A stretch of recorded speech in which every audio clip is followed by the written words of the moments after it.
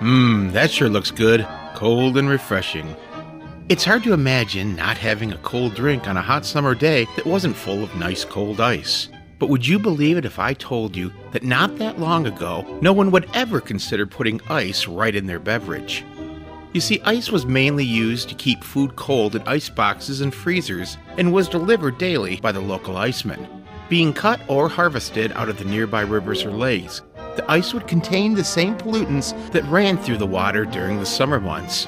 So having direct contact with food or a beverage was not considered. Ice harvesting was labor-intensive, forcing icemen to have to hand saw the ice 1 foot, 1 block at a time. Since ice would keep food fresher longer and the simple fact that it melted daily, demand was always high for the product. With demand being so high, so was the need for finding faster ways to get it out of the lake and to the consumer.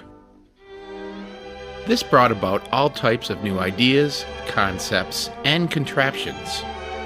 In 1890, Hamilton Prey of Clove, New York, registered his idea with the U.S. Patent Office. It was for a new sleigh that would have sharp blades on the bottom that could cut the ice while the sleigh was being pulled by a horse.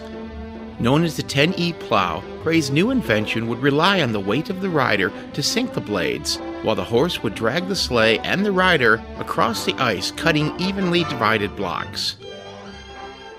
For the price of $16.50, an iced harvester could get a 4-tooth blade sleigh, but for $22, they could own a 6-tooth unit that could cut twice as fast. While there are few records that reflect the success rate of Prey's ice plow, at least one has survived, and it can be seen at the Knowlton's North America Ice Museum in downtown Port Huron. To learn more about ice harvesting and to see the tools of the iceman's trade, visit the Knowlton's Ice Museum of North America.